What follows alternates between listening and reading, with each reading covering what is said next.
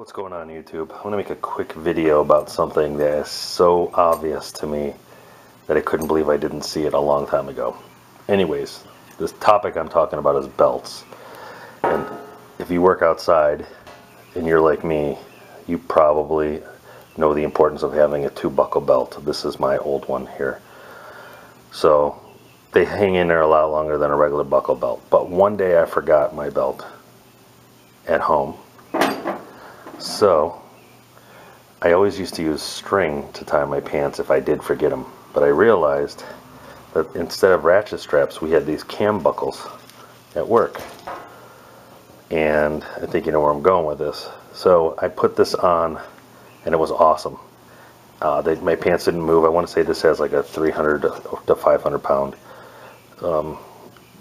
rating, so it doesn't really stretch, doesn't give much, and it's real simple to tighten and loosen. But I can't really feature red. I think I went a whole year like that, and then it finally struck me just to go on Amazon and buy a black one.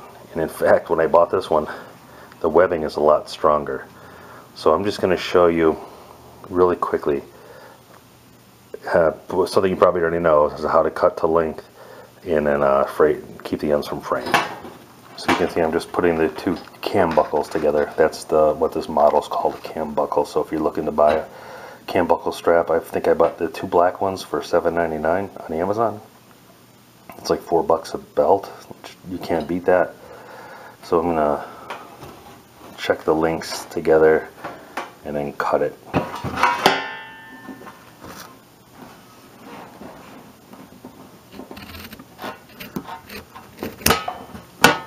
Now that I cut the end, just gotta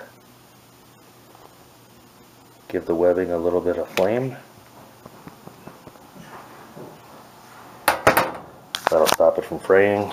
If you find that you need to do it again, you can do it again.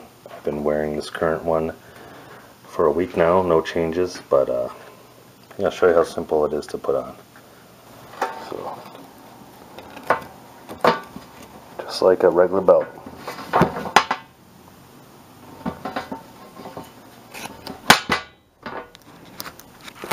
So if you've been looking for a solution for a decent belt for a long time like I have, that is a crazy, cheap, really effective solution.